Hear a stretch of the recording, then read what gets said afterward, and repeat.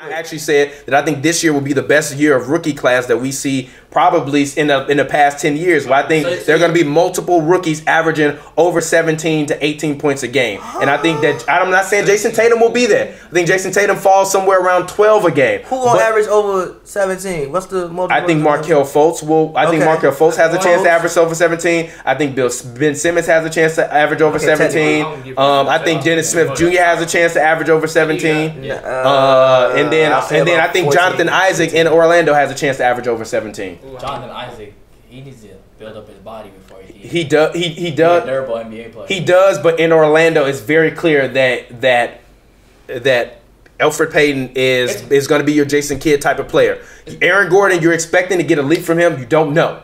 And you have Vukovic, who's consistent 18-7 in a game, but you need somebody to come in. If Jonathan Isaac is coming in and they drafted him as high as they did, I kind of feel like you give him the keys because you don't have any other star-level talent or even players on the Magic that you think could be stars on the Magic. So why not give him the keys and say we're going to run and we're going to lose many games? I think Fournier gave you like 16, 17 last year. Yes, but I think you draft Jonathan Isaac to come in and either be your starting small forward or your starting power forward. I wouldn't be surprised. I feel like maybe only Fultz would definitely average probably. And I wouldn't be surprised if Lonzo averaged 17. I think Lonzo. And I know that sounds crazy, but I wouldn't be surprised. Fultz, Lonzo, probably the only two I can see averages. Dennis Smith? Why not Dennis Smith? Dennis Smith's the only player. I don't know if he's gonna average 17 though. Consider this like Harrison Barnes is still there. Wesley Matthews is still there. I think he'll give you about 15. He'll probably